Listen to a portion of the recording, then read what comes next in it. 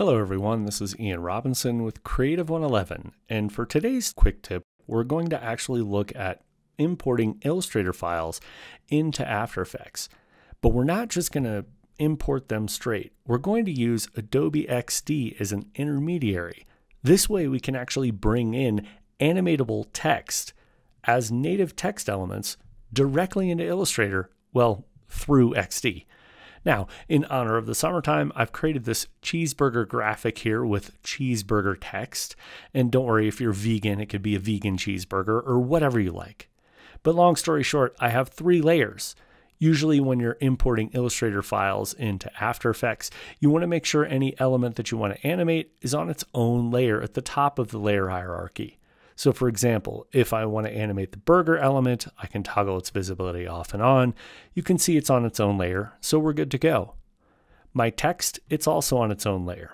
Now I'll go back into After Effects and double click in the project panel, and I'll navigate to my burger AI file, and I'll go ahead and import it as a composition retaining layer sizes.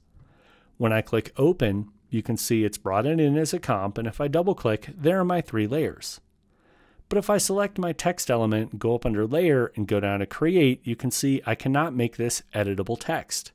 I could try and create shapes from vector layers, but depending upon how the font is built, that may or may not work.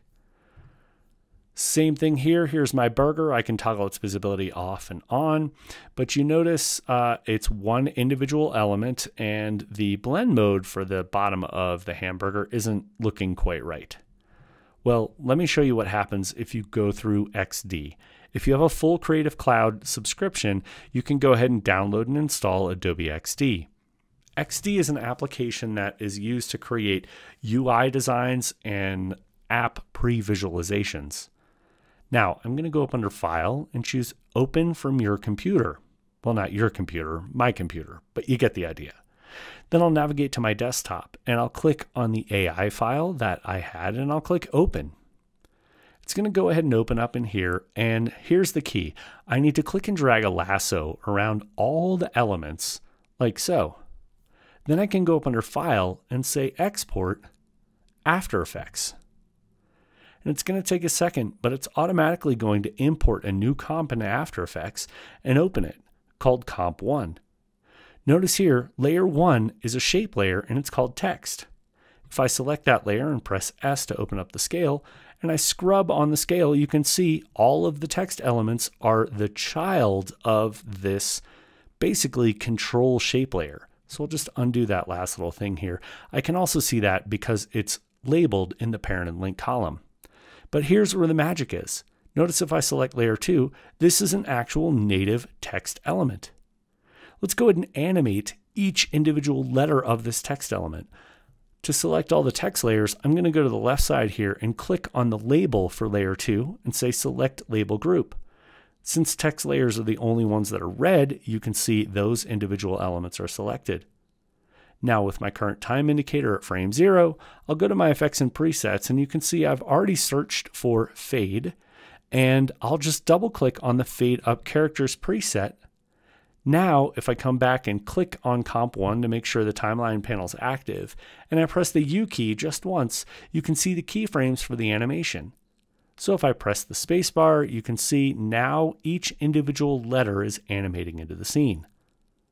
Now I'll press the spacebar and stop playback here, and I'll press the U key one more time to collapse any of those keyframes that I've been seeing, and I'll collapse layer 1 as well. Let's fix the blend mode on the bottom of my hamburger. I can scroll down here, and here's my burger. You can see the burger and the seeds are parent layers of all of these other elements, which if I scroll down here, you can see there are a lot of elements. And the layer I'm looking for is layer 52, which is this ellipse layer. If I toggle its visibility off and on, you can see that's definitely the layer. So here, since I have modes already available, if you don't have these, you want to toggle your switches and modes. I'll click on that drop down and I'll change it from normal to multiply. So as you can see, if you use Adobe XD as an intermediary between Illustrator and After Effects, you can bring in a whole bunch of more information.